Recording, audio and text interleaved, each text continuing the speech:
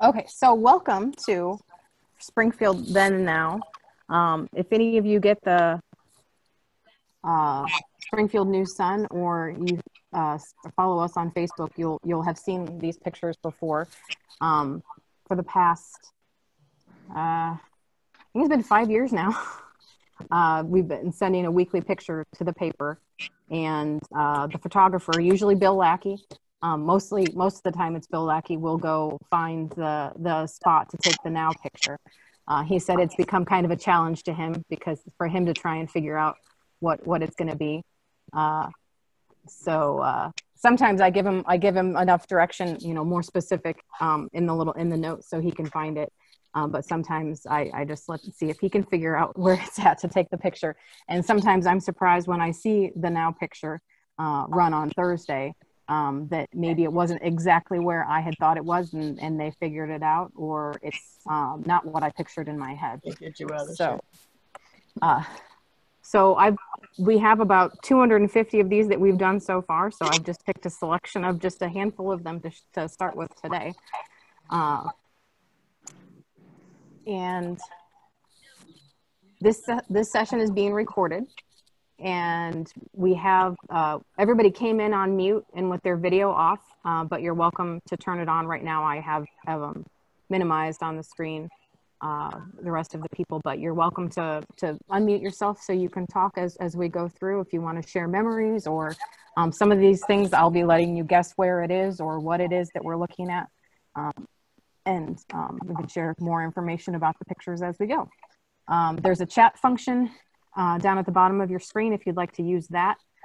Casey, if you could pay attention and see if anything pops up there, a question or anything that people don't get to say. And afterwards, I'll be in and out a little bit, but yeah, I'll try to, at the very least, we can check it at the end.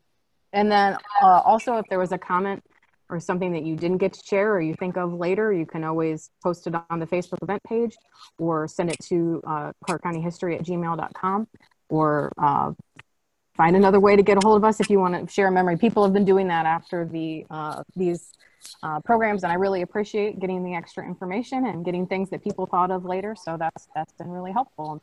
And those are always things that help us make sharing the history easier when we have more information, because you guys are the ones that have it.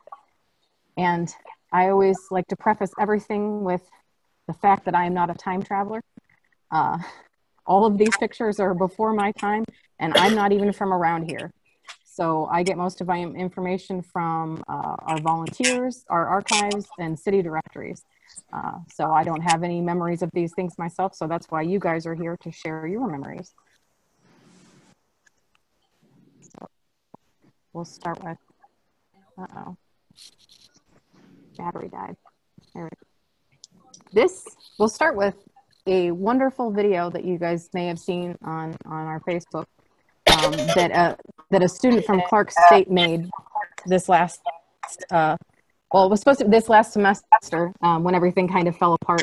So we didn't really get to see him in person, but he continued working on his own with images that I had sent him to do this wonderful then and now video. Except, can I get it to play? There we go.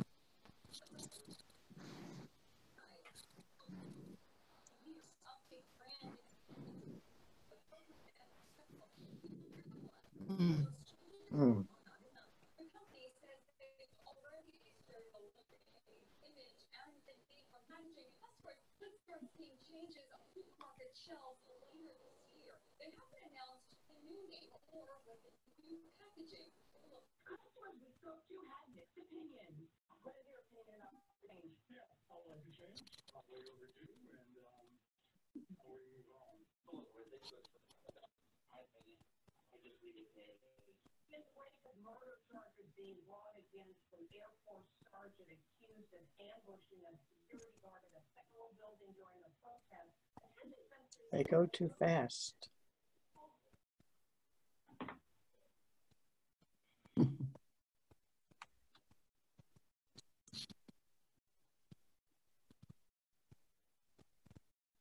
Oh, jump a few ahead. Okay, so some of those pictures, one of our board members, Stephen Mertens, who does projects like that with the then and now fate. I don't know if he's on this call, but some of those images came from him as well. I apologize if there wasn't sound on that video. The same sound that I only hear in my ears doesn't come through on the video. We'll have to figure out in the future how to get that to come through separately on the speakers, because it doesn't appear to play the audio from outside videos. But I wanted to start with one of the hardest things with the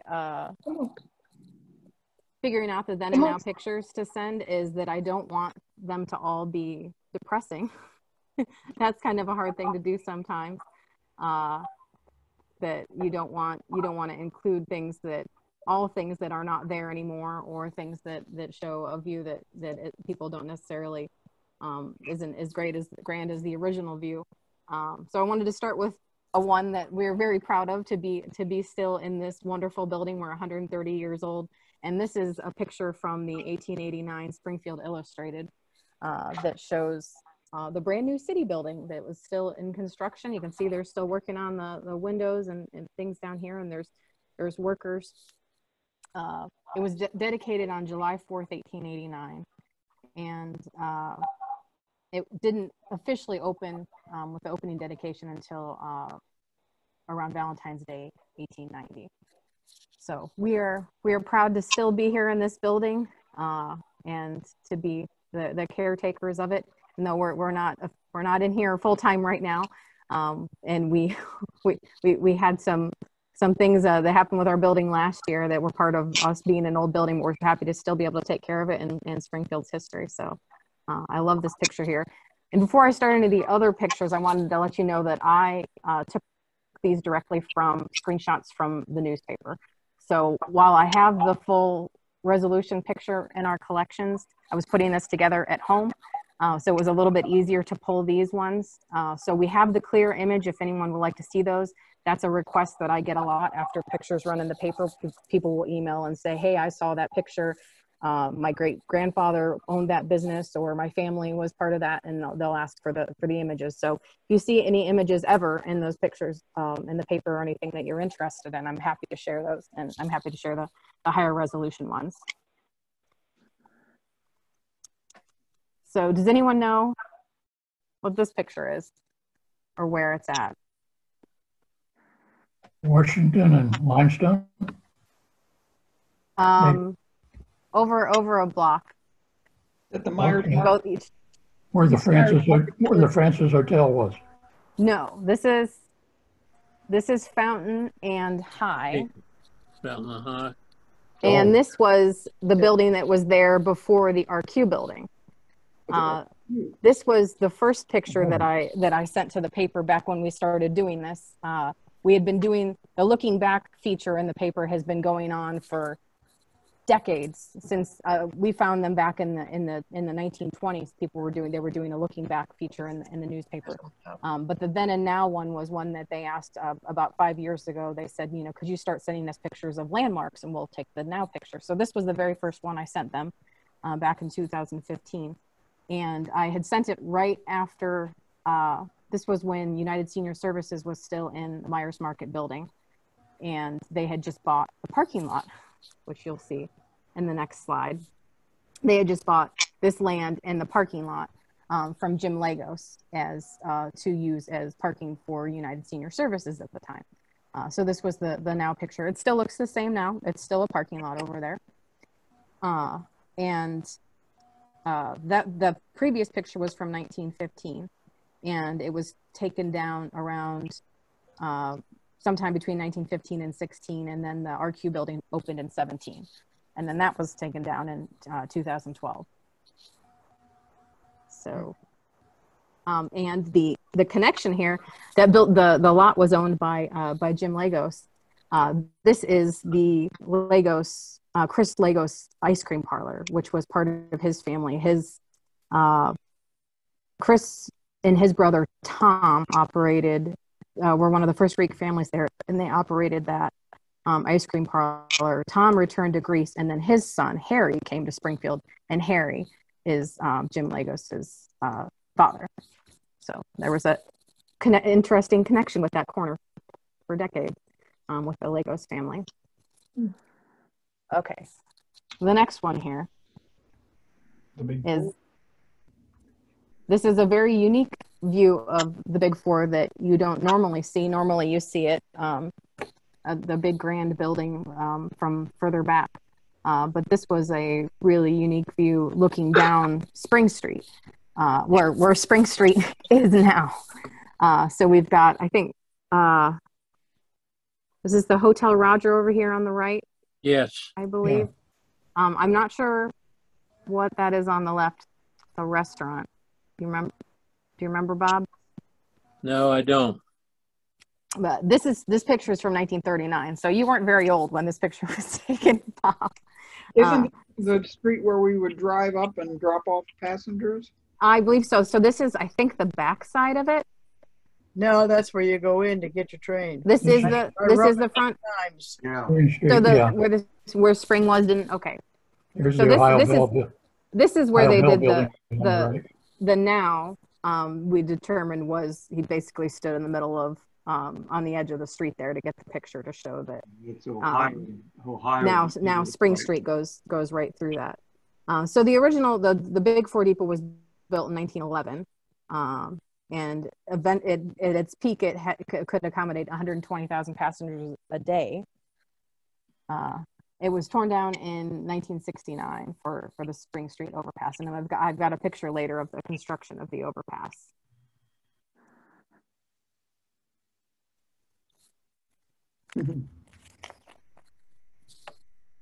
This one's kind of self-explanatory, but it doesn't look anything like that today. Although we still have a fountain. That's the original fountain that was dedicated in 1890, a gift from O.S. Kelly. And I've heard varying stories on what exactly happened to that fountain. We know that it was turned off in the 20s, and I think the 20s.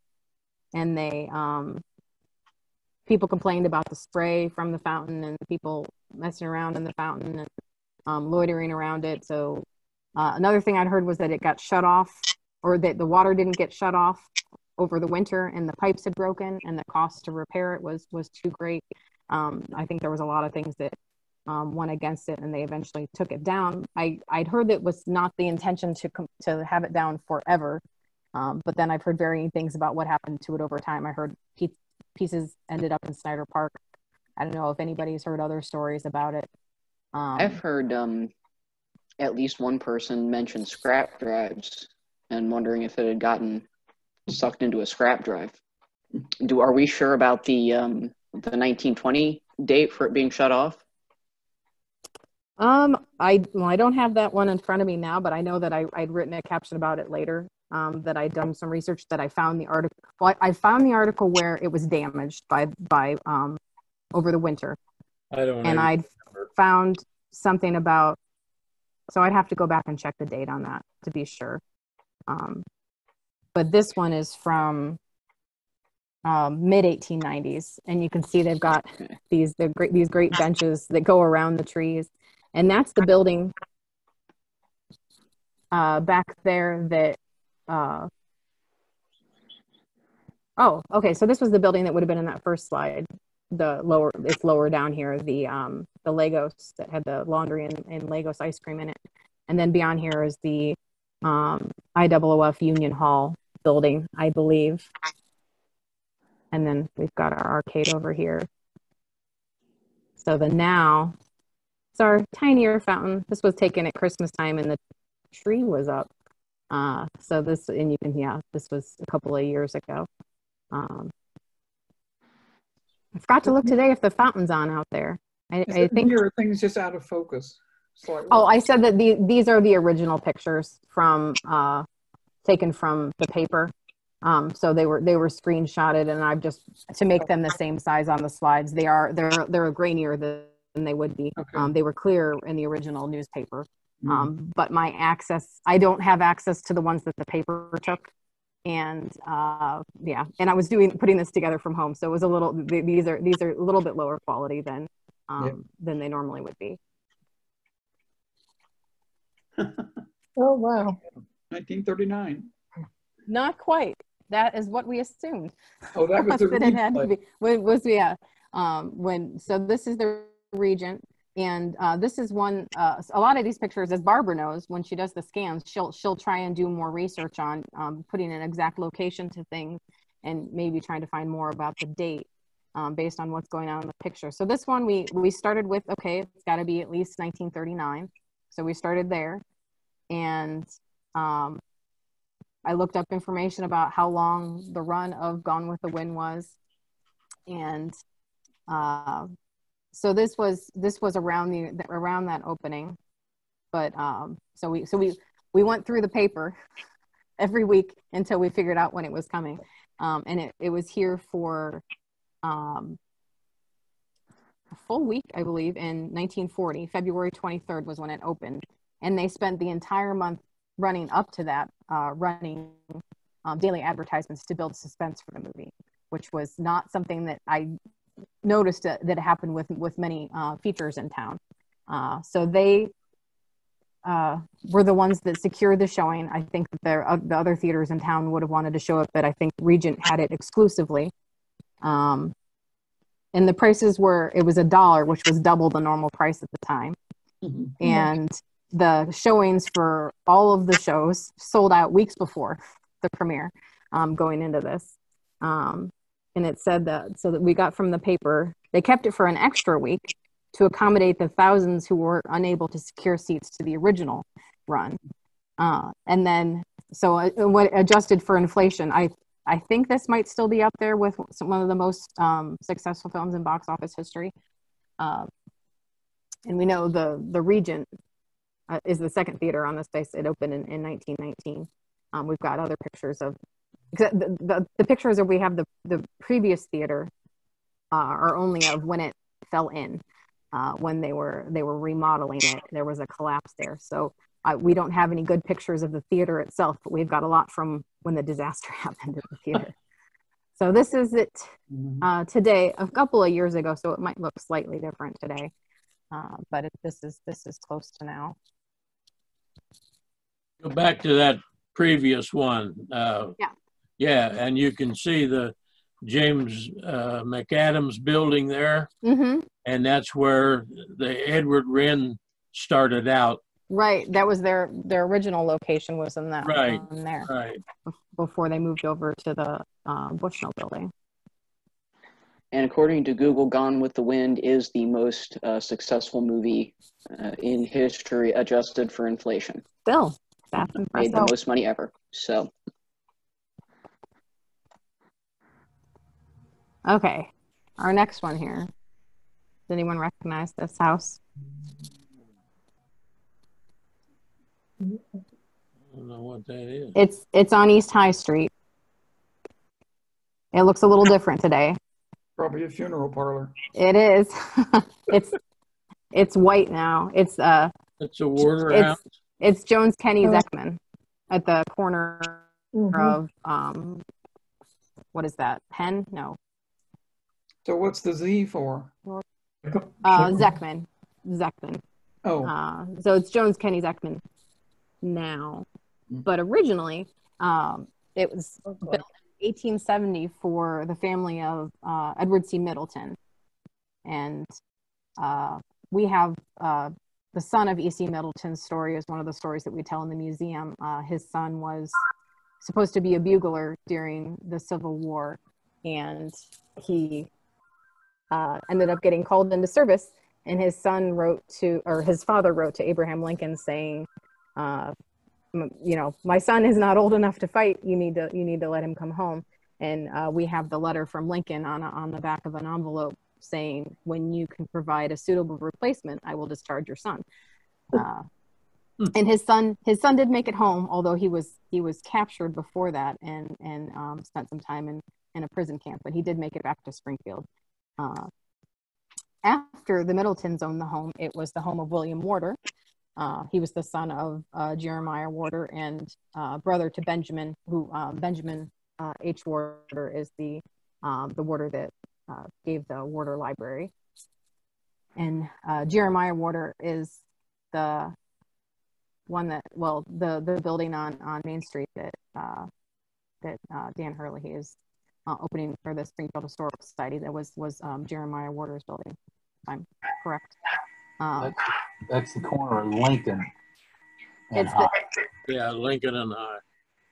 This is the Lincoln and High. I couldn't remember the street, the cross street there.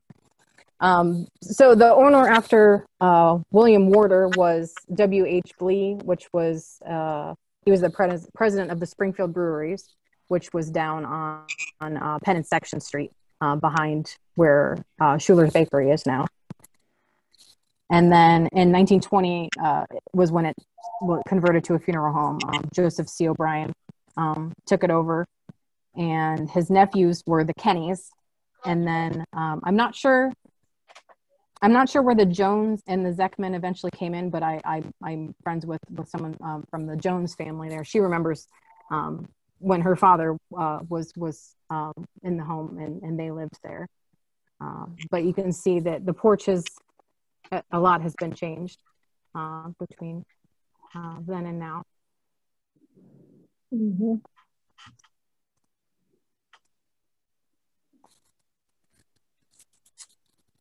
So this is a view that no one here would have seen. I'm not sure when these ponds were taken out at Snyder Park, but we know that this image comes from a 1923 Chamber of Commerce publication about the different things that are available for people in Springfield and reasons to come visit Springfield. It's got a whole section about the parks, and it has this here.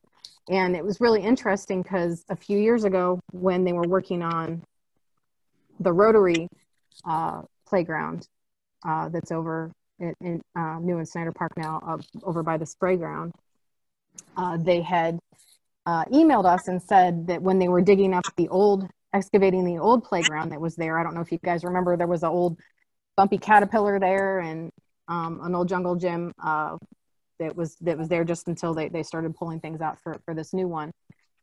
But they had dug everything up and they found these circles underneath, and they said it looks like it was a water feature, but we can't find anything about a water feature over here. And we had pulled out all the postcards we have of Snyder Park that had water features in it, and we compared the pictures trying to figure out if we were looking at, the water feature that was shown here in the picture, and none of them matched. And it wasn't until a couple of years later when we happened to be going through this publication, I saw this and I said, oh, that's where the circles came from, because that's exactly where the circles had been. So they had these big stone circles underneath that they just built the playground over. So when they built the current Rotary playground, they dug all that up. But it was interesting. It was like it's a lot of times it's like being a detective here, figuring out these things. So that was a neat discovery to figure out exactly where this was located. Here's one. Hasn't changed much. Hartman. Hartman Rock Garden. Yes. As you can see from the now picture, it's completely the same because they've done so much work to restore and keep it up.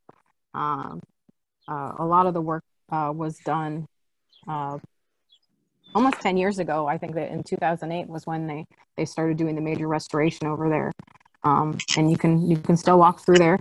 But it was built, Ben Hartman, who built the garden, started it in 1932 when he was laid off from his job as a molder during the Great Depression. And it was a way to fill his time. And I don't know if you'd seen on our Facebook page, and I believe in the paper a few weeks ago, we'd run across in the newspaper another rock garden picture. And it said it was one of many rock gardens in the city, which that was news to me. I didn't realize that there had been multiple rock gardens in the city. This one was over, I think on the south end of town. I'll have to look up the street. I can't recall now. On Rose Street. Rose. Was where the other one? It's called, no, I'm sorry. This one's on Rose Street. I don't know where the other one was. This one is. Yeah, this one's on Russell and McCain. Oh. At over off of was that South Yellow Springs? Yellow Springs. Okay. Yeah. But yeah, Ben Hartman died in 1944, and then his family took over maintaining it, and they maintained it till 1997.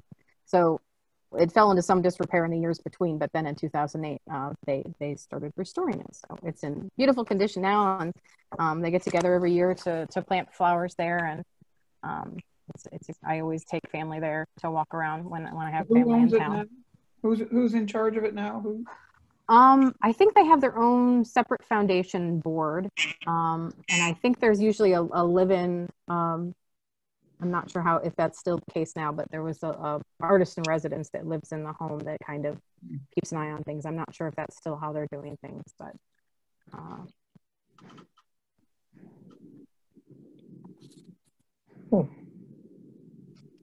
Okay, can anyone figure out the street we're looking at here? Must be looking west on High Street. Yes. Exactly. But I say, what building, is there a building there that you recognize, Bob? They would all be outside pretty much anybody's memory at this point, but although, no, I think they are. Is that limestone? Because this is limestone is the cross street here, and then this is looking west on High. Downhill. Mm-hmm. In our time, the building on the right was a drugstore. The building on the left with a column, that was Walgreens. Yes. And Woolworths eventually took the place of the hotel. Over on the other side. So yeah, this was the Book Walter. Right. I think this was called the Robbins Building on this block here. Anybody have any idea what the sign? They're on the. It's not the Robbins Building. I think. Well, you can see. It looks like it might say REN there, so that might be. I mean, but Ren's wasn't in that building though.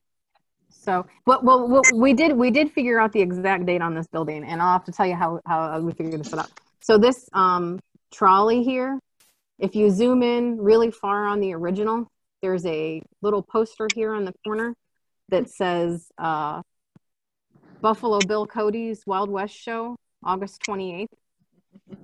So turns out there's a list of every single show that Buffalo Bill Cody ever did.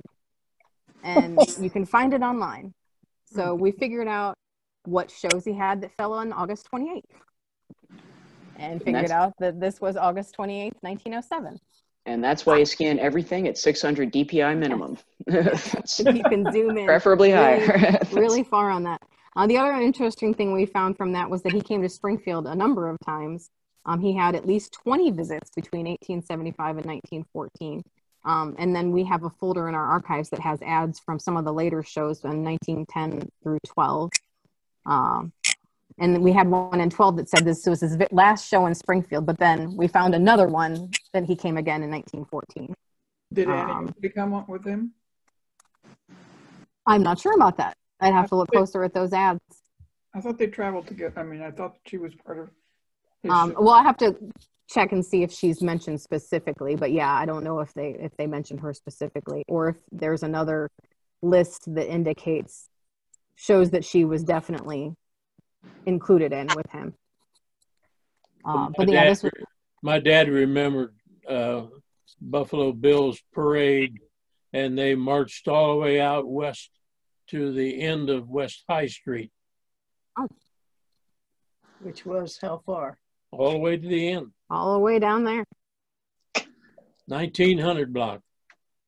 Okay. When would when would that have been? Do you have any idea? Well, I would say my dad was born 1905, and I would say he was 10 or less. So 1915 or earlier. Okay.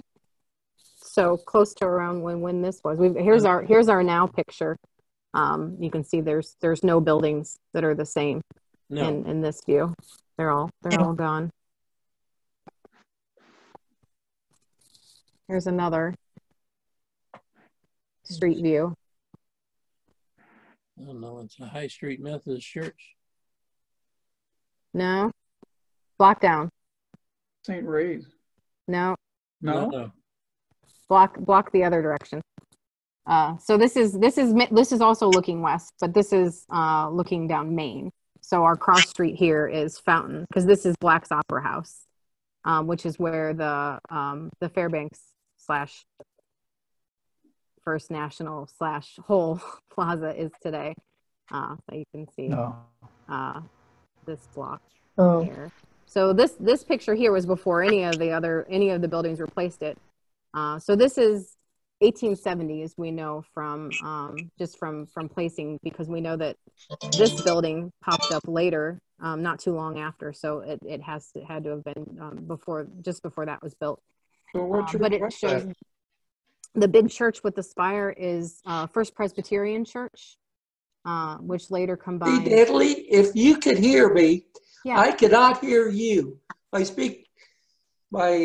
cannot get any sound from you, but I can see what's going on. Finally getting into this thing. Well, I'm sorry if you can't hear, we're recording this. So I just hope that you can record this and then play it back for me. Okay. It's recorded, so we'll make sure we email it.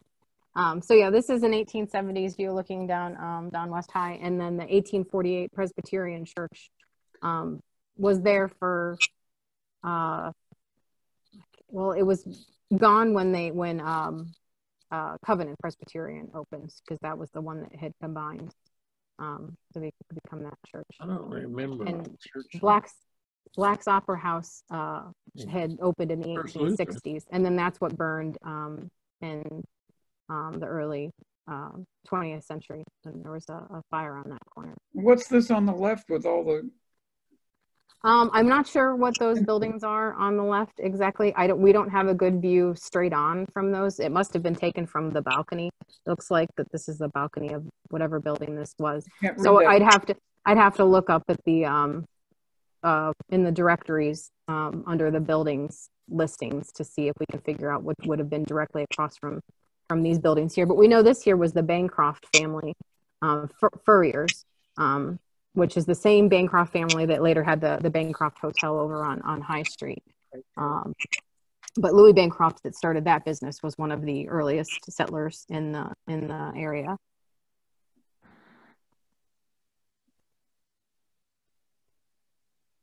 There's that. Very, very different. Oh, except now. Oh, no, this is just before. If this picture was taken back just a little bit further, you'd see that new Rose City mural that is on the wall back there, right before the Bushnell building. Okay, now we have the same street looking the other direction, about 30 years later. Going east. So yeah, this is looking east. This is around 1900, and I love this one because everybody looks so ghostly here with the exposure on this picture. You didn't go downtown unless you had a dress on. If you well, I don't think the women probably went anywhere without a dress on in 1900. But well, that was still true in the 1960s. Come on, yeah. Right. But here you can see the Bushnell building which was built in 1894. But everything else on this block is no longer there. But you can see the trolley lines there. This is a great one to show the lines. And we've got Troops Drugstore on the corner where the George Rogers Clark statue stands now. So you can see this picture cut off George here, but he would be over here a little bit further. And then I think actually, is this building the same too? Yeah, and this building in the bank building on the corner. The second building is the Freed building. Yeah. Okay. The one at the white front. The white is called, okay. Is the Freed building. Freed was a jeweler. And then, whoops. I'm going back this one. This is still before, okay, so this is early 1900s. So the Shawnee was built, opened in 1917 back there. So that doesn't show up either. Okay. This is the courthouse. Yeah. So the block where the current courthouse stands, there have been a total of 3 courthouses on that same spot. So this was the second courthouse at the corner of Limestone and Columbia. The first was just a 2-story that opened in 1821. And the story with that is that I've talked to several people about is the bell that was in that tower was later purchased by the Anna local school district and is still in Anna, Ohio, despite several people. I don't think the Historical Society has tried to get it, but I've talked to some people that say we were trying to get that bell back into Clark County, but it's still in Anna. This is the second courthouse here, and it was opened in 1881, and then there was a fire in March 1918 that gutted it. Basically, they used the same basic structure to create the current courthouse, which opened in 1924. I mean, this one looks really awesome. Sad that it burned, but you can see that even that one had more of a elevation from the street as well. This one's does not. Still a pretty grand building, and they've done a lot of work on it with renovations in the last couple of years. I think they might currently be working on that now. I know they're working on the A.B. Graham building across the street. This is how it looks like. Oh, wow. All right. 1950. Yep, this is the 1950 blizzard on the same street on Limestone.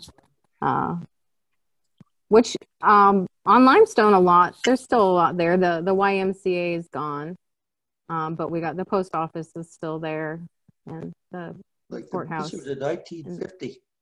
Yes, and then over here, this is where juvenile court is. So that was the only. I believe that was the East County building was on that side, or it might have been gone at that point. It's hard. You can't. I don't know. Hey, Natalie, remembers what was I on was the 6 right-hand years side? old at that time, and that snow was just over my head. I remember that very well.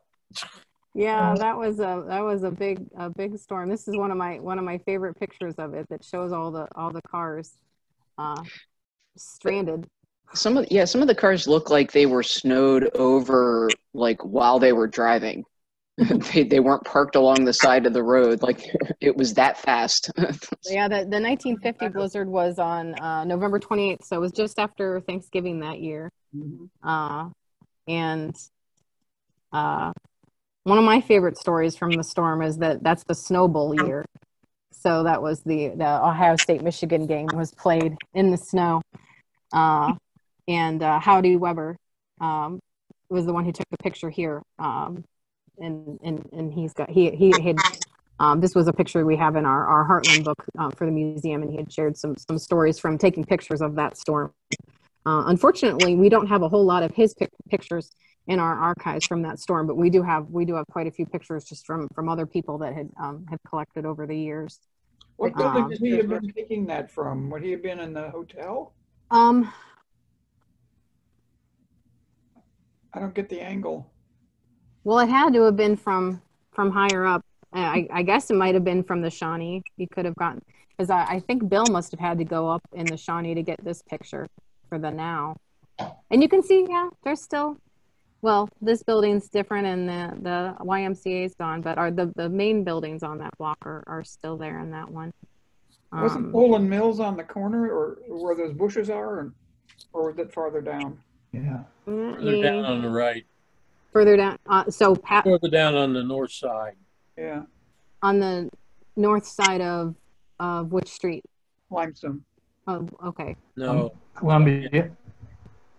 Columbia. Northeast corner. Oh, so well, this is Columbia though.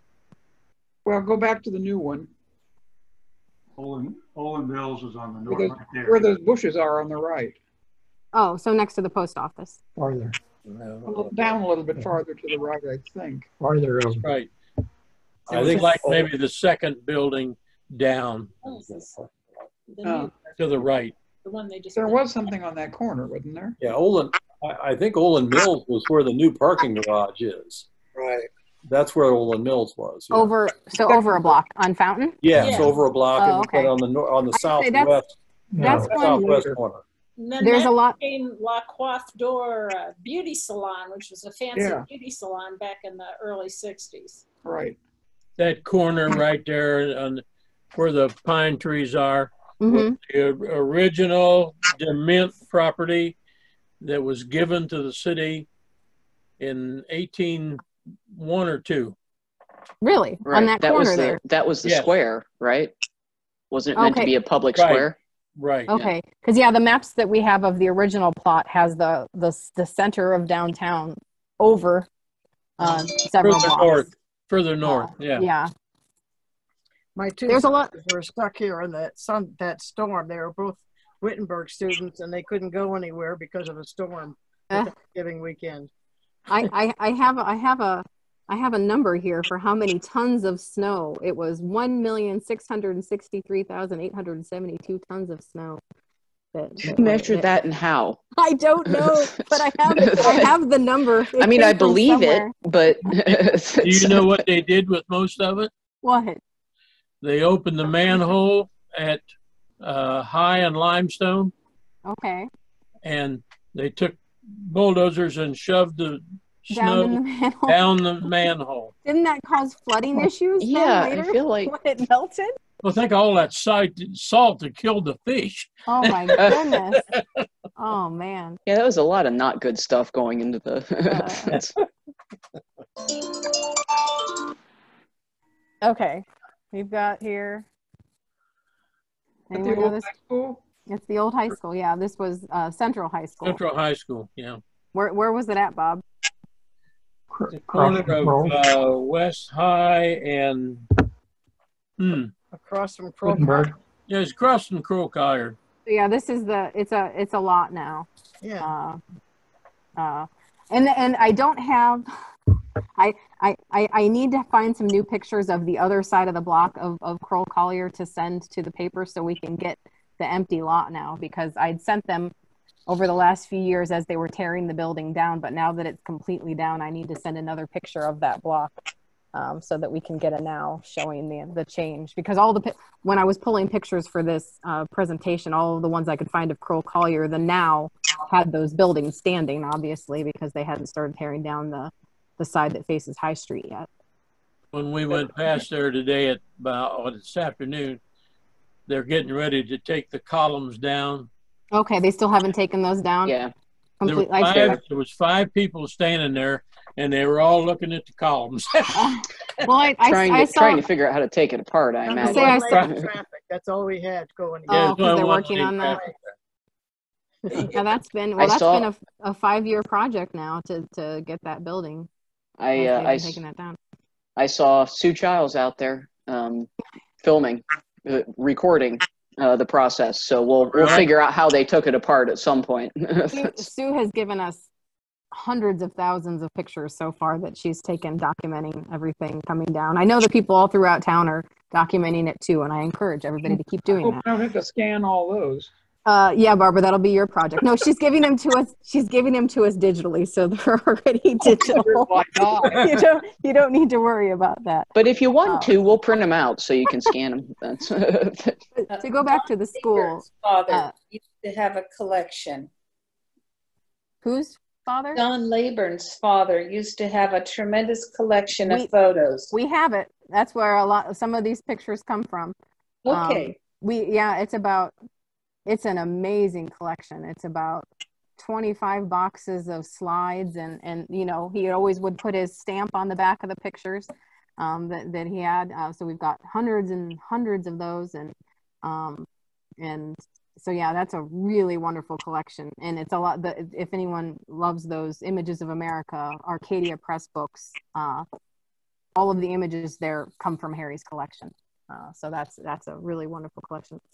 My dad went to Central School, and his room must have been what's in the right front corner of this picture. Okay.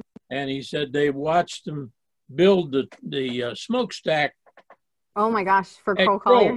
I remember you telling me that, and I was trying to figure out when the smokestack actually went up. So when would your dad have gone to Central? Yes. My guess is that was either the 7th or 8th grade. So that'd be 19 teens. 22 or 23. And see, I was thinking around 1919 for the smokestack, because the power plant, I think, went in 1919. So, or the power plant that smokestack is attached to. Well, you know, the school was built in 1876. This picture is from 1889. It comes from the Springfield Illustrated book. Oh.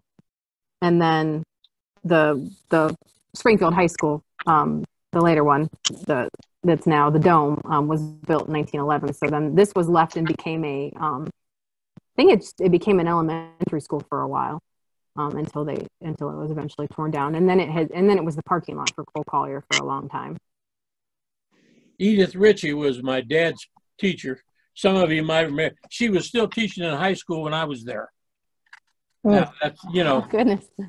And he said she'd come around, and if she caught you watching out the window at a building the stack, she'd crack you across the hands with a ruler. A lot of that going on. Can you hear me? I finally got the sound going. Good. I'm glad you can hear now. And we'll make sure you get the rest of the video. Okay, how about this one here? Does anyone know what building that is? It looks like no. This is behind the Heritage Center. This was the Burton Hotel. Well, the Montgomery Hotel was what it was originally called, but it then the guy KK Tool used the bones of the original structure for their building later. But this picture is from the 1940s when it was the Hotel Burton. But it opened in 1917 as the Hotel Montgomery, and it was run by John Montgomery, and it was one of the first locally owned and run black hotels in Springfield. And then Edward Burton took it over in the 40s, and they brought a lot of major entertainers there, including Duke Ellington performed there, Cab Calloway, Count Basie, Lionel Hampton, and then later local man Johnny Lytle had performed there. So in the 60s, Bob, you mentioned it was the Guy Hotel, so that's when it changed hands there, and then it closed in the 70s. Wasn't it mainly a hotel for the black people? I think yes, it was mainly, and then when they tore it down, I think KK Tool may have been the ones that tore down the building and then rebuilt on the site in the 80s, their current site. Did they have those teardrop style cars in the 40s? I thought that was in the early 50s. I don't know, Barbara. I'm not a car expert, but I think we may have just. I can't remember. I'm not sure how we. Like a '49 Pontiac. I can't remember. I'd have to look at what collection this one came from, if this one had an actual date on it, or if we had assumed a date. The rest of the cars look like they're from the 30s, but yeah, I'd have to see where we got our source on the date on this picture. I don't know what that says. Okay, the next one. This one was one that we just was in a couple of weeks ago in the paper, and if you have the original, and you can zoom in a lot better. This is when I realized that this building here was Burger King under the tree here. King, yeah. And we've had a lot of people over the years ask us if we have a picture of Burger King, and I always said we didn't have a picture of Burger King. Barbara, I think you scanned this picture with something else. I can't remember where you were scanning from, but it was with our overpass construction photos. Oh. And you had tagged Burger King in the photo because you had seen it there too. So when I was flipping through, I noticed that. So now when someone asks for a picture of Burger King, we know we have not a great picture, but we at least have one that includes it in it. But this was that's where the little guy beat the big guy. Yes. So he opened it in the 1960s, Thomas Endicott. And right. He opened it as Burger King, and he trademarked the name. Very smart. So then when the chain called Burger King wanted to come to Springfield, they had to be called the home of the Whopper because he owned the trademark on the name. And eventually they did buy it out from him. I know that when we shared this on Facebook, I think his daughter-in-law had commented about it. But This was one that when I came across it, I knew where it was. I mean, I know people had always told me that it was across from Springfield High School, but I had a hard time orienting myself to where the now picture needed to be. But I knew that this was limestone here. Right. So I think they figured it out. So there's limestone. So is this correct though, where it would have been?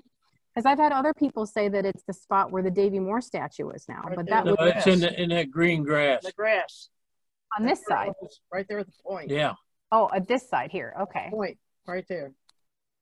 See, that hole is probably from the concrete foundation. Yeah, because those buildings across the street are pretty old in themselves. Okay, so okay, because this is a church. Wait, am I on the right block here? Yeah, this is a church here. Yeah, so we're on the Y is down here, right? Yeah, okay. First Presbyterian Church. Yeah. Okay, so it's this. So they did have the location right, but in my brain, I wasn't picturing it correctly. I was picturing the other side of the street. So this is what, Selma going to the right? Yeah. So this is. Or not Selma. Selma Road. This is limestone. Wait. Let me think. And Selma Road going to the right. Selma. And then over here, just a little bit further, would be Spring Street. Yeah, and then the high school's behind. Mm-hmm.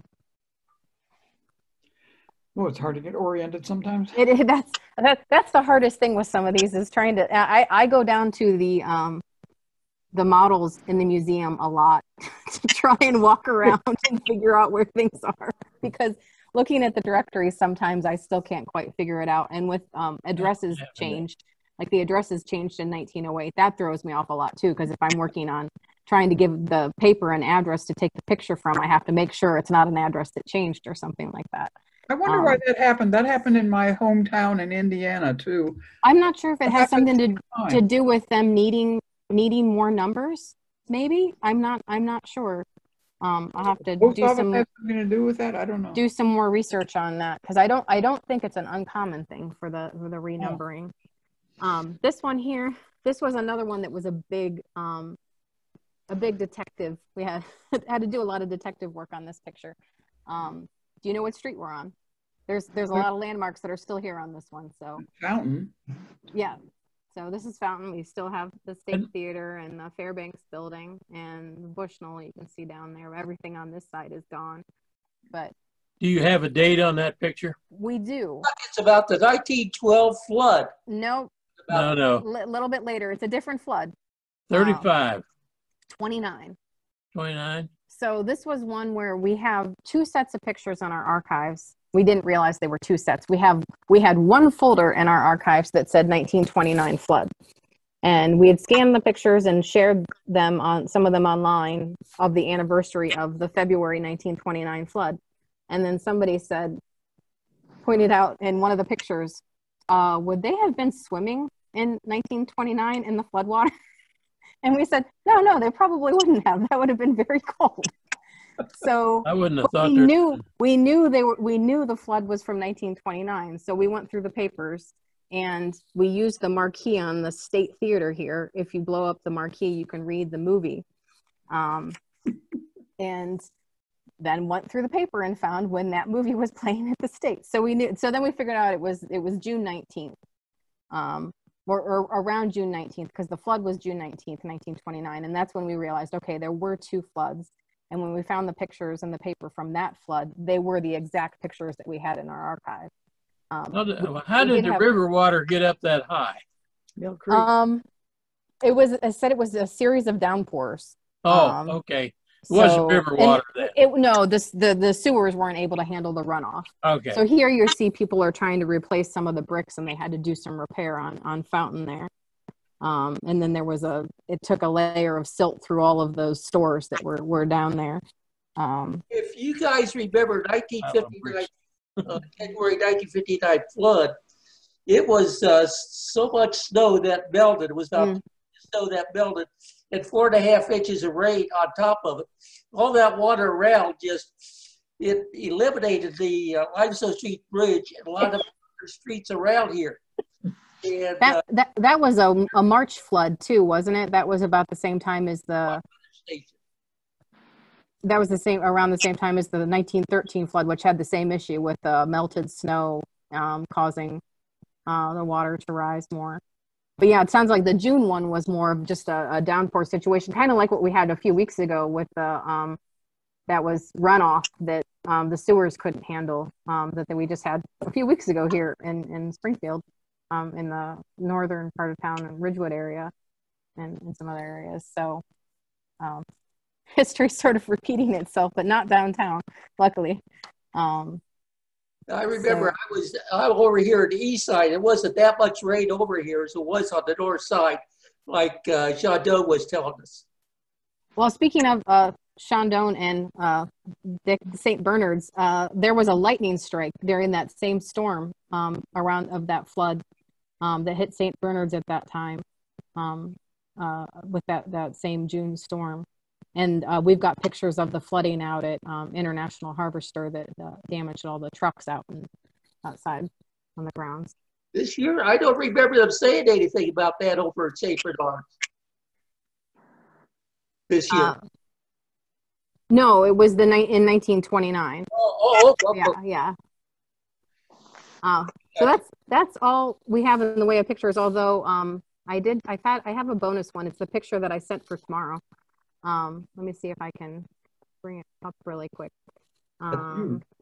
So let me share my screen again. The 1913 flood. If you come into Springfield from the west, you'll see Main Street and Columbia separates, and there's a BP station there.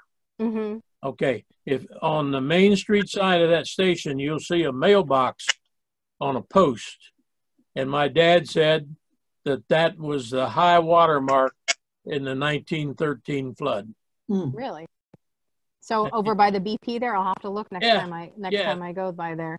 I know that the flood, the 1913 didn't affect Springfield nearly as bad as it did Dayton and other areas, right. but it did hit us somewhat. But our water was down like by the afternoon of the bad days that they had there in Dayton.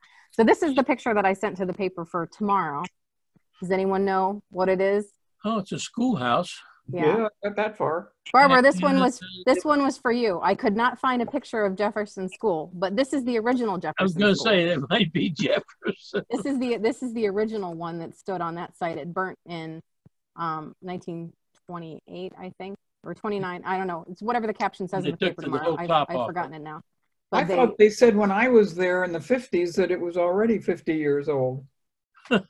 Well, I think they may have rebuilt on the site because what I found, that the new school opened the same year that it burned. So I'm thinking they may have used the bones of at least the bone or part of the structure, but you can see it looks very, very different than the later. Remember, it had a beautiful central staircase with a winding banister on both sides. But I need to do a little more research to find the build date of this. I didn't have that to give to the paper. It looks to me like they took the top off and made it put a flat roof on her. Yeah. But yeah, I need to do a little more on that. I don't know if there's more in the archives, but I didn't have access to the archives. But I ran across this picture and I said, well, at least I know exactly where it is, so that they could go take the now picture. So it faced on McCride, didn't it? Yes, it was the corner. It was